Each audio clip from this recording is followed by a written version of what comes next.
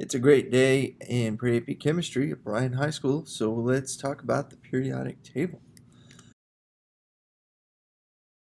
The periodic table is instantly recognizable. It's not just in every chemistry lab worldwide. It's found on t-shirts, coffee mugs, and shower curtains.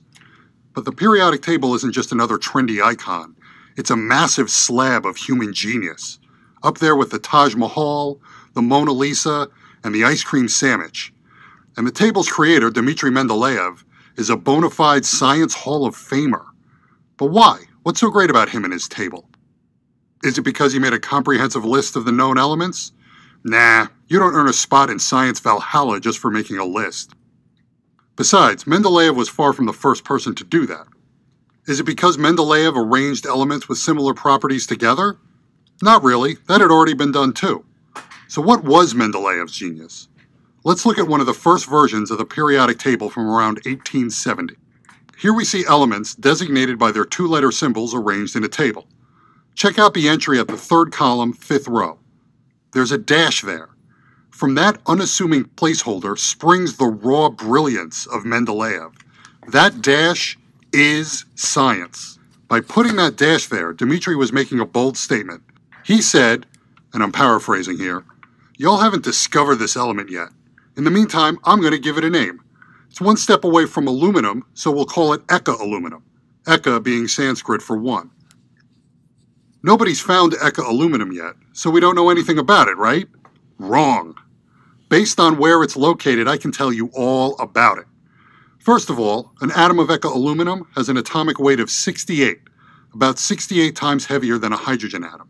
When Eka aluminum is isolated, you'll see it's a solid metal at room temperature.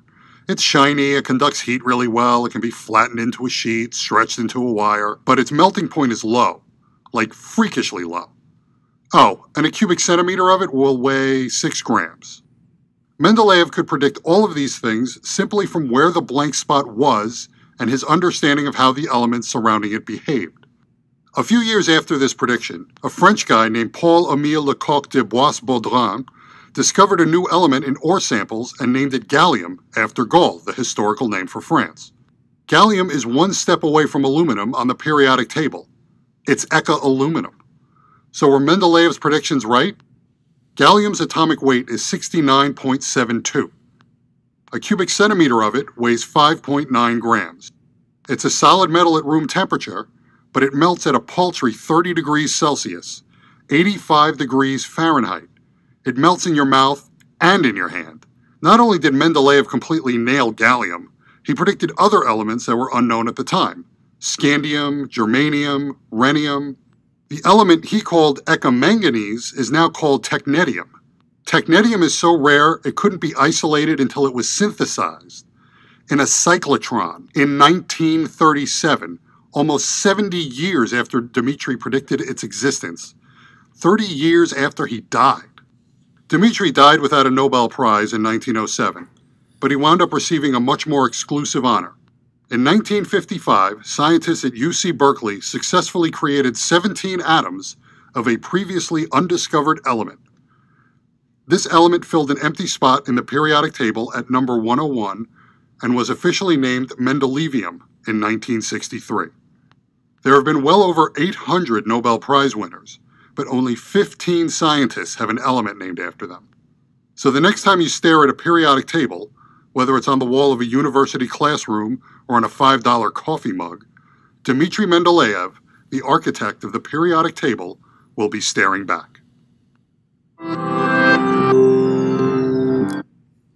So that's a great video to show you all about science in the scientific method and how he was able to predict an element, where it was, what kind of properties it would have, its melting point, and even its density. So we'll actually do a lab where we'll try to predict some densities of some elements. And also that periodic table at the end that I'll show you right here, it said that there were 15 scientists have had elements named after him. That's actually a little outdated. Now we've named a few more that are named after scientists since these elements here were named. So, but we award Nobel scientists Nobel prizes every year, but we don't always invent new elements every year. So it's quite a wonderful spot for him to be in. So, anyways, we'll take keep moving and take a look at the periodic table. It's the most important tool that we use in chemistry, if you hadn't figured it out.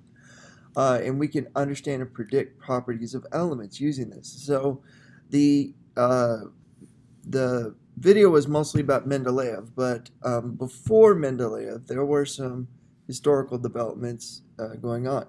The first person we'll talk about is Dobereiner, Johann Wolfgang Dobereiner, and he started to group elements together in groups of three, and we call them triads. So what he noticed was a repeating pattern of groups of three. When you would find their atomic masses, you could find a numerical value to find their average in between. So he noticed that there was a similar pattern between their masses, and so he came up with the rule of triads. Now, Cannizzaro was able to develop a method to determine the specifically, precisely determine the method of atomic masses of an element. So which really paved the way for Mendeleev. And so Newlands, and notice that all these guys are kind of right, all one in line, at a very close amount of time, is Newlands comes up with the law of octaves, and so every eighth element had a similar properties. Well, if you look at the periodic table, it goes, the first two rows have, the second and third row have 8 elements in them, and then the fourth row has 8 elements, but it also has the transition element stuck in there. So he was able to notice a repeating pattern here. So almost like music, you know how you repeat every 8 notes, in a scale. Well, it's the same type of thing. So he was able to come up with some type of list that looks kind of like this.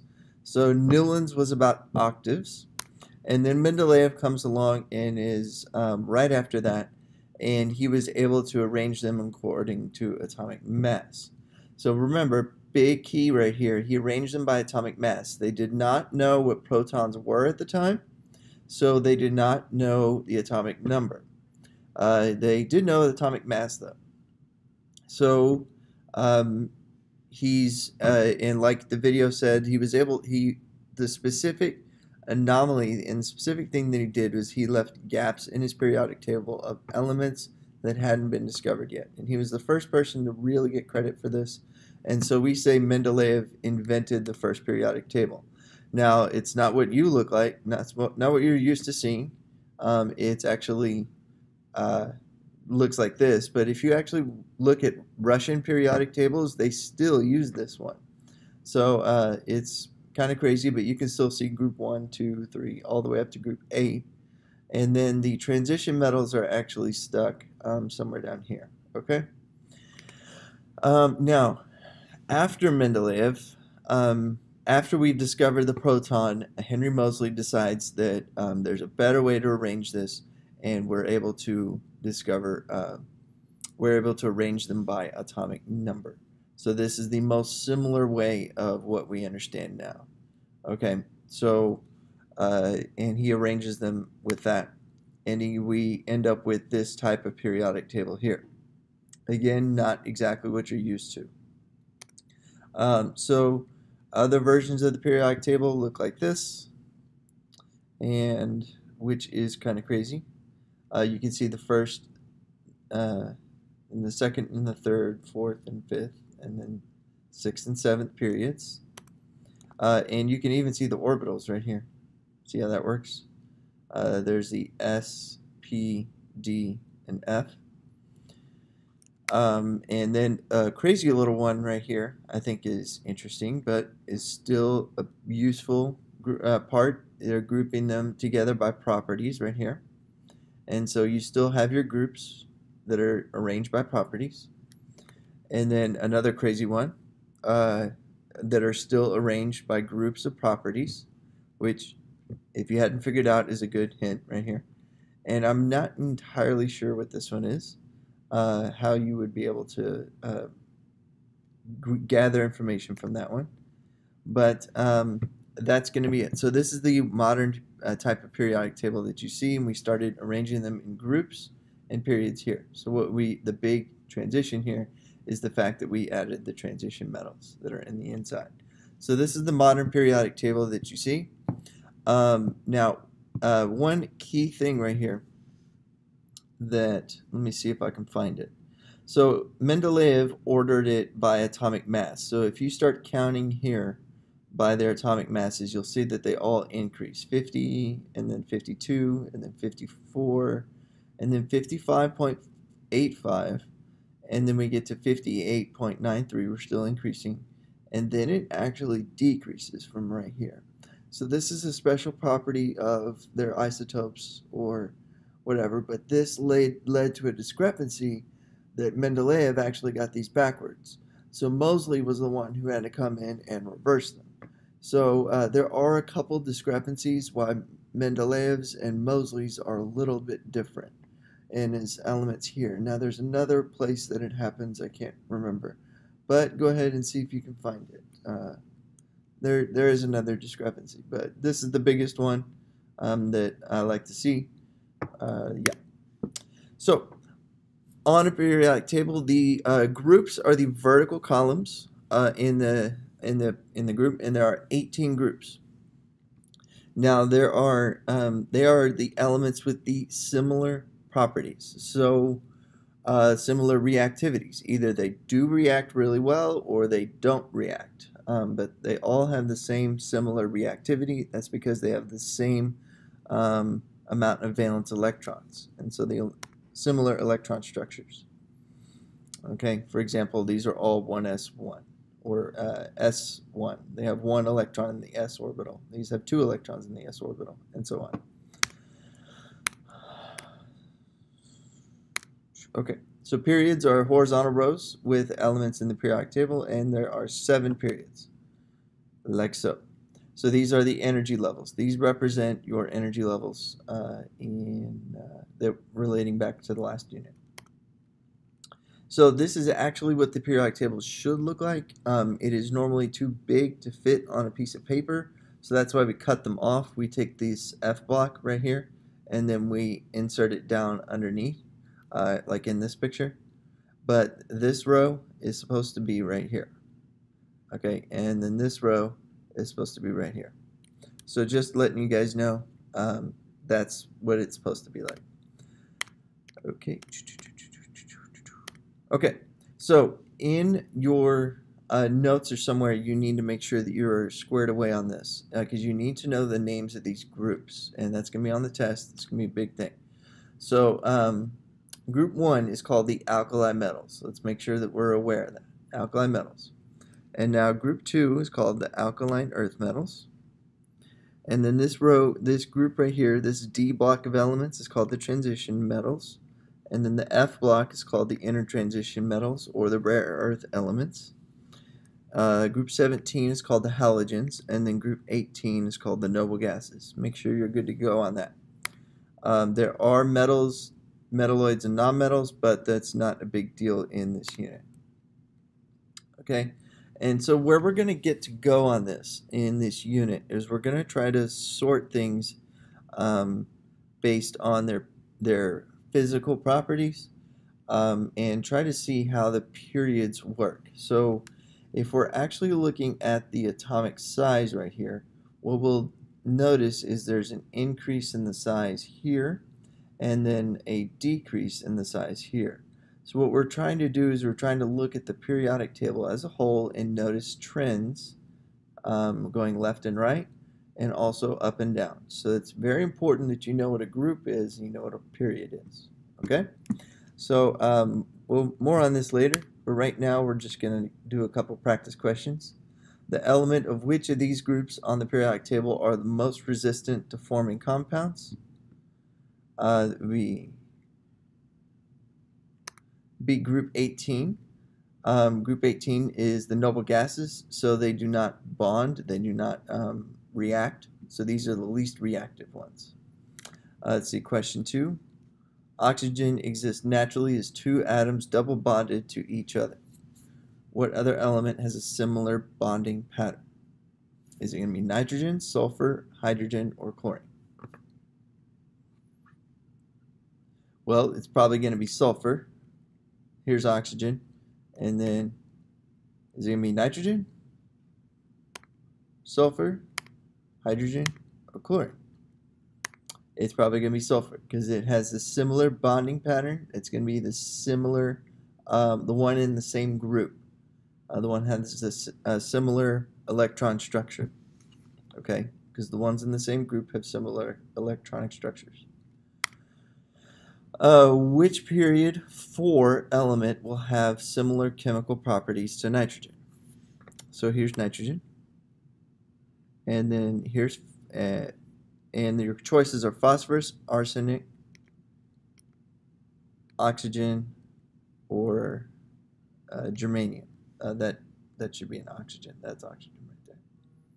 So which period 4 element will have similar chemical properties to nitrogen? It could be arsenic, or it could be phosphorus. I'm sorry, period 4 element. So this is the only period 4 element. Sorry. So it's got to be arsenic. Aha. Good, Mr. Russell. All right, and then question 4. Neon is an inert gas that is used in advertising signs. Which of the following gases could be used to replace neon in the signs? Is it going to be argon? Here's neon. Is it going to be argon, hydrogen, oxygen, or nitrogen? Oh, you guys got me. It's going to be argon. All right. Now question 5, again, because it's a similar property. Question 5 asks, boron is an element that has 3 valence electrons. Which of the following elements is most likely to have 3 valence electrons also? So there's boron right there. And then our choices are carbon, zinc, silicon, and aluminum. So that's probably going to be aluminum, right? Aluminum has 3 valence electrons because it also is in the same group. I'm hoping you guys are noticing a pattern here. So, mastery check. The original periodic table is developed by blank and arranged by blank. The modern periodic table is developed by blank and arranged by blank.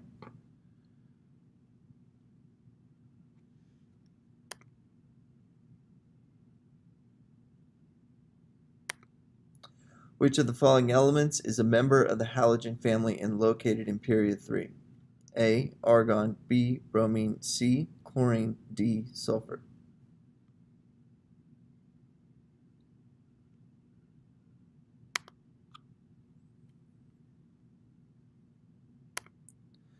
People with high blood pressure are instructed by their doctors to cut back on their salt intake or sodium chloride. Which of the following elements will make a good substitute for the sodium in order to make a different blank chloride?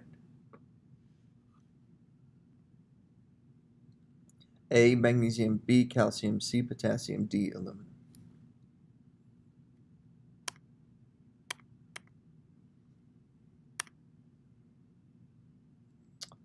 That would be... Okay, guys, one thing you'll have to do on your assignment is to try to locate elements and pick out an element based on its electron configuration. So if I gave you an electron configuration that said neon 3s2, that is its shorthand configuration. What you would try to do is you would have to just figure out where that element is. So you can essentially ignore this shorthand right here and just look at 3s2. Well, that means that it's in the 3rd row because it's 3s2. The 3 means the row number. The S means the block it's going to be in. Remember, this is the S block. And then 2 means that it's the second element over. So this is going to be magnesium right here. That's 3s2. So what I would say is it's in the 3rd row, 2nd group. It's in the alkali earth metals, and it's in the S block. Now, if I was to get another one, let's say, uh, I don't know, I'll just say 3D7. I'll leave off the, that's supposed to be a 7 up here, sorry. Let's just say we had 3D7.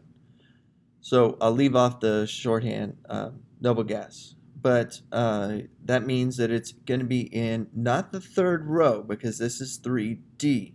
So 3D elements are all right here.